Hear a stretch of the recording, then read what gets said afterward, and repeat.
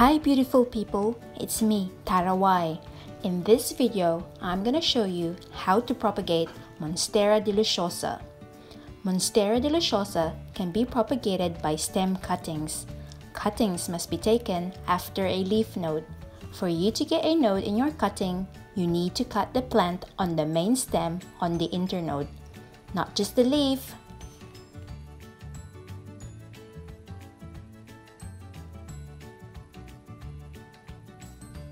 Here, you can see an aerial root growing from a Monstera stem. With the cutting, you can either root them first in the water or simply sticking it into the soil.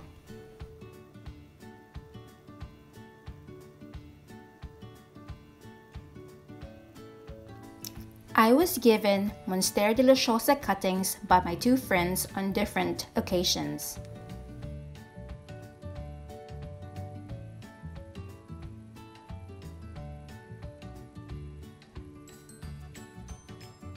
I noticed that the cutting that was taken after a leaf node performed better than the one that was taken just by the leaf itself.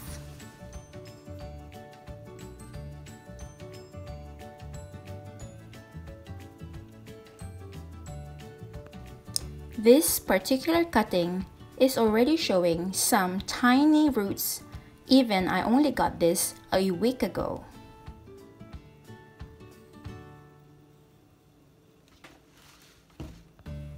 I am trying to show it a bit closer so that you can see the tiny roots growing from it.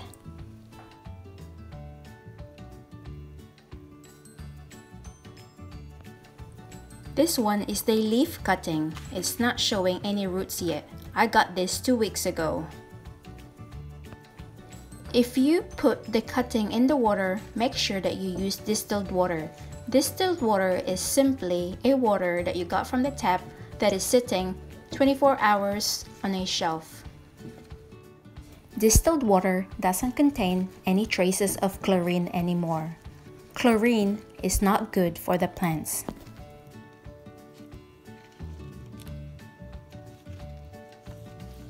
I'm gonna update you next time when I see more roots growing from the cuttings, and also when I'm ready to plant them into the soil.